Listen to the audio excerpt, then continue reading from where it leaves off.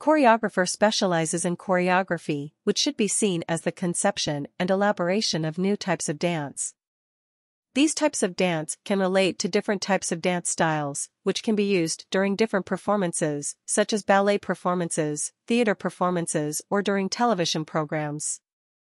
The classical choreographer is usually associated with ballet dancing, but this dividing line is thin, as most choreographers also specialize in other dance forms or dance techniques. A choreographer not only comes up with new dances, but will usually also accompany the various dancers, so that the dance is performed optimally. A choreographer cannot be compared to a dance teacher, because it is not the job of a choreographer to teach people to dance. It is the choreographer's job to come up with new dances and to teach dancers the new dance. A choreographer therefore helps people who have to learn a certain dance, because they are giving a performance. For example, it is conceivable that actors, such as stage actors, have to learn a new dance for a certain stage performance.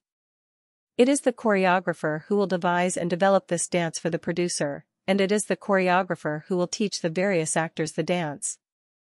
Other actors may also have to deal with a choreographer if they have to learn a dance form. Choreography relates to a theater form or theater dance, which should be seen as the art of drafting dance movements for performances. Choreography cannot therefore be compared to free dancing, because choreography relates to performances in which fixed dance movements are applied.